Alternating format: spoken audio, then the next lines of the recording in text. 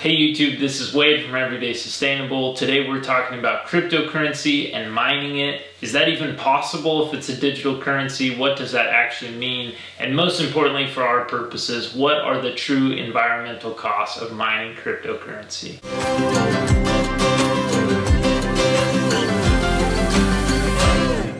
It seems like nearly every day cryptocurrency is in the news for one reason or another.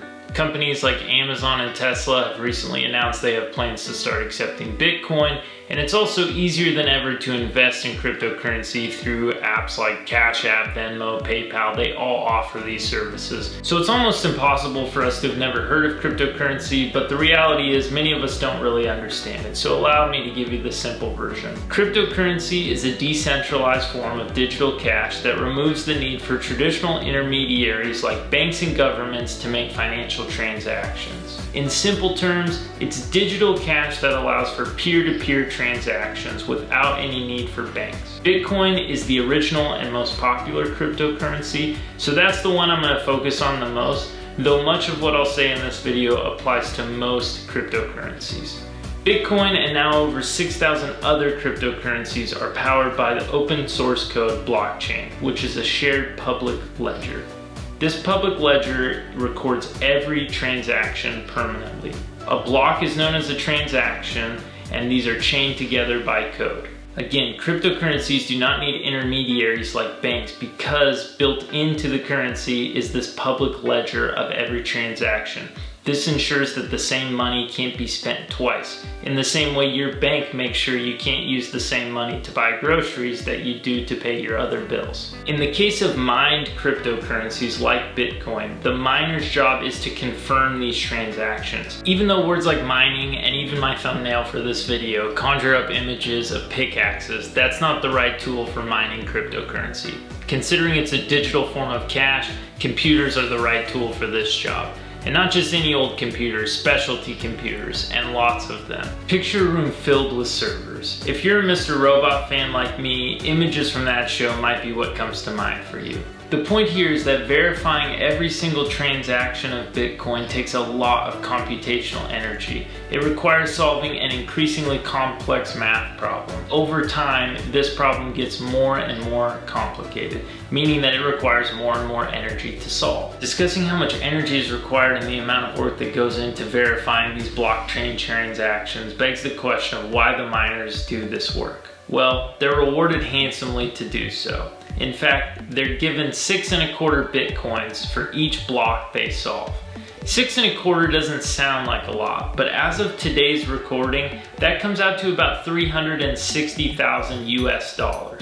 That's right, $360,000 for verifying one transaction of Bitcoin. You can see why people are incentivized to spend a lot of money on these specialty computers and running them 24 hours a day and keeping them at an operational temperature to verify these transactions. Like I said, they're rewarded handsomely to do so. Clearly these miners are in it for the money, and who could blame them? There's a lot of money to be had. To further increase profits, they want to decrease their bottom line. How do they do that? They go to places where energy is the cheapest. Most Bitcoin is mined in China because there's lots of cheap energy there. It would be one thing if all this energy mining Bitcoin use came from renewables, but it's an entirely other thing that most of it comes from dirty energy like coal. Now that we've discussed what cryptocurrency is and what mining it means, and we're beginning to broach the subject of energy use, let's talk about just how much energy really is used in the process of mining Bitcoin. The numbers are really quite astounding, so I'll try to give them to you in a few different ways. The first way to understand how much energy is used is that recording just one Bitcoin transaction uses the same amount of energy as the average UK household uses in 2 months. That's right, one Bitcoin transaction uses the same amount of energy as the average UK household does in 2 whole months. You can see how that adds up quite quickly. In total, mining Bitcoin uses 1.5 times the amount of energy that the entire country of Ireland uses. That's right, mining Bitcoin uses more power than single countries do in a given year. The final stat I'll share is that mining Bitcoin uses more energy than all the solar panels in the world combined generate.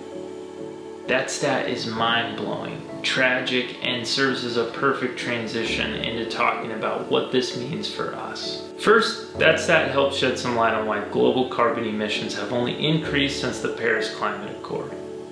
It's like we've added a whole energy-hungry country to the globe that didn't exist before. Also, we've offset the gains we've made in green energy technology. We're consuming more energy mining Bitcoin than we're creating through our solar panels.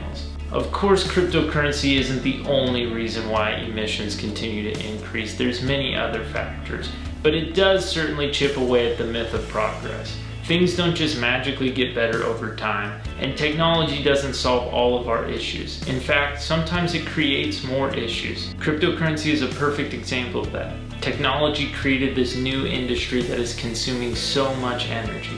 It should be noted, as David Wallace Wells points out in The Uninhabitable Earth, that all of this is completely unnecessary. Cryptocurrency grows out of a distrust of one another and nations. We could and have lived without it. Now, I don't want to be too negative on cryptocurrency because there are benefits to it, and I'm sure there will be supporters of cryptocurrency watching this video. It's not all bad, but the reality is the amount of energy it uses is horrible, and the way it's contributing to climate change is completely avoidable, and we should take actions to change it. In fact, some parts of China have already begun to ban the mining of cryptocurrency, and I would be in favor of more of that, at least until we're able to offset the massive amounts of carbon emissions it creates. Now, you don't have to agree with me on that. This brings me to my last point, and that's the importance of being an informed consumer. The reality is, it's easy to be naive on this topic. I personally had no idea about any of this even just a couple months ago, and that's okay if you didn't either. Perhaps that's why you clicked on this video. I would encourage you to do some more research of your own, especially if you buy and sell cryptocurrencies. I put some links in the description down below, but you can find some of your own as well. There's a lot of information out there about the climate costs of mining cryptocurrency. At the very least, we should be aware of what we're investing in, and we should invest like climate change is real. Because it is, and it's already affecting us. May we educate others, may we invest like climate change is real, and may we be better citizens of the world today and every day. I'll see you in the next one.